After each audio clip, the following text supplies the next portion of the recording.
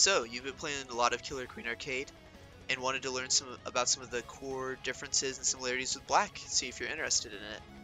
So the game in itself is still very similar to KQA. You've got 3 ways to win: military, economic, snail.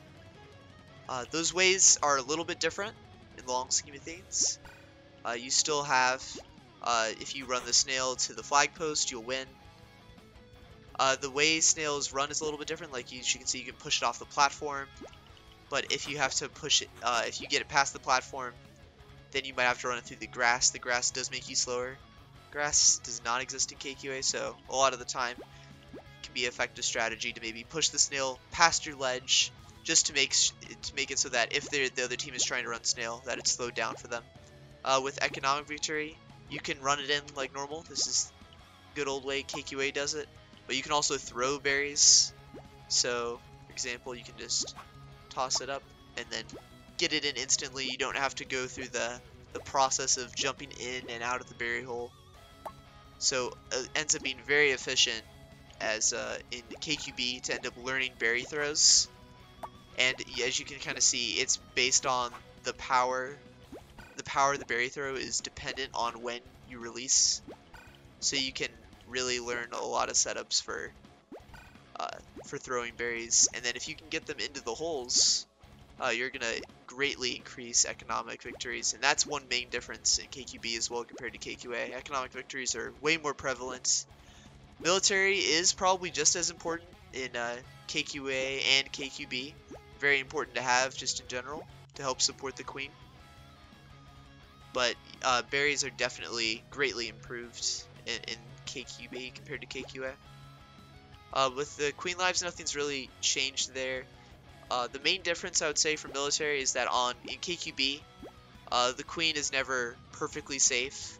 Like in KQA, you can just hug the ceiling. You could be hugging, like for example, right here, and you couldn't really ever die because you're just hugging. Your back's to the ceiling, and there's no way no warrior can really challenge you. But if you're just a queen floating in the airspace here, any warrior that has height on you will kill you. So it doesn't really matter how high or low you are, as long as your dash, ends up attacking them where their hitbox is. And that's definitely the biggest change for KQA to KQB is how different the warriors are. So here you've got the sword. He's super effective. He's got this dash that helps him be very mobile around the map. As I was previously mentioning, there's no height difference in this game, so height and sticking to a ceiling doesn't really matter. If you just spam the button, you'll just automatically stick to ceilings. That's just how the physics work. If you do a similar like 3-tap stick, like about here, you stop letting go. If you stop spamming, you actually do a bounce. That's a little bit tougher to get, but with some practice, that can be very effective. The other differences are with the 2 other weapons in the game. So as you can see here, you've got the mace and you've got the gun.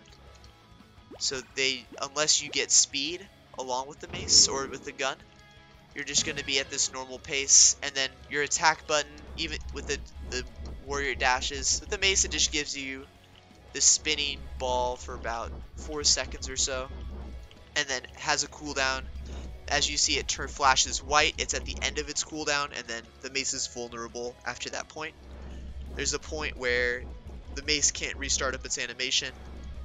If you get speed before you get the mace, you can actually lower that cooldown to by 50%. So that's very effective to get speed, then grab the mace.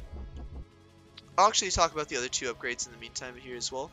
So as you can see, there's 2 options at every gate, so there's no singular gate as there is in KQA. You can only get warrior or speed in KQA.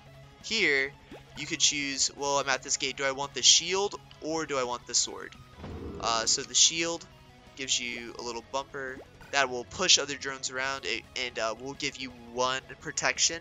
If somebody dashes into that shield or hits your shield, it'll give you an extra life and it'll respawn after about 3 seconds.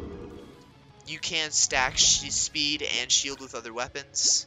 So you can go get speed, shield, sword, mace, or gun. I'm just gonna show the effectiveness of the gun. So as you can see, it's a very long range shot. that goes about almost the full way across the map. With speed, it gives you some extra mobility, shield for some extra defense. That's just a quick demonstration of all the weapons in KQB compared to KQA. One other key difference for KQA and KQB is the map choices. So whenever you go into a custom, you can see that there's 6 maps available. They're all different. I can show you the clean maps right here, just to show you all 6 of them. Pod, Black Queen's Keep, Helix Temple, Tally Field, Spire, and Split Juniper. And the last thing I'm going to show is Queen. Just show the differences in how the Queen moves. One of the main things is that they also still have that dash, just like the Warrior does.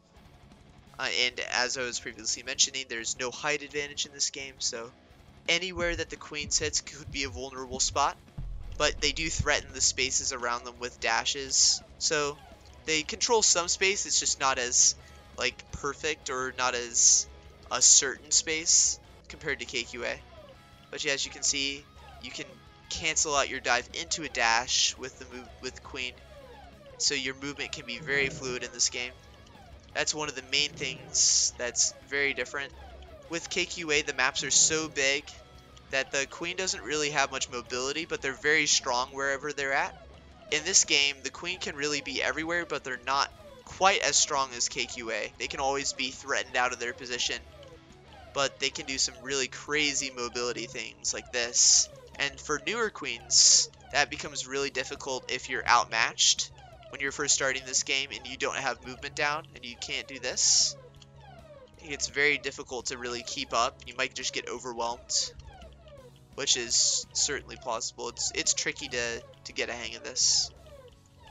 But once you master it, I'm sure Queen won't be a problem for you. And then you can be an effective player around the map. Alright, and that's going to be it for me. This is Yeesh signing off. Coming to you soon with some more KQB content. Thanks for watching.